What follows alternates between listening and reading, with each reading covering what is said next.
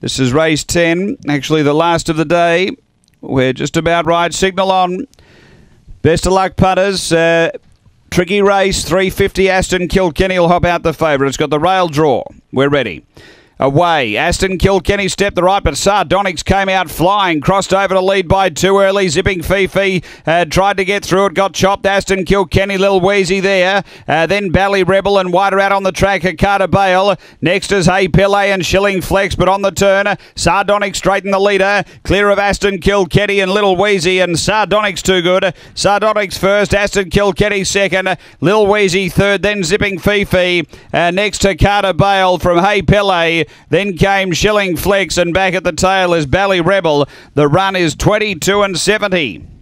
After race number 10, it is 7, 1, 4 and 2 Sardonyx with a really good beginning for Rebecca McCauley-Fry for the Riff Raff Syndicate, managed by Kay Johnston. A black bitch, April 2013. Where's Pedro Honky Tonk Girl, number 7. Second to 1 Aston Kilkenny. Ray Barkler, a black dog, February 2014. Magic Sprite, Sometimes Speedy. And number 4, Little Wheezy for Jason Cayley. A black bitch, October 2012. Dynatron, Pioneer Taylor.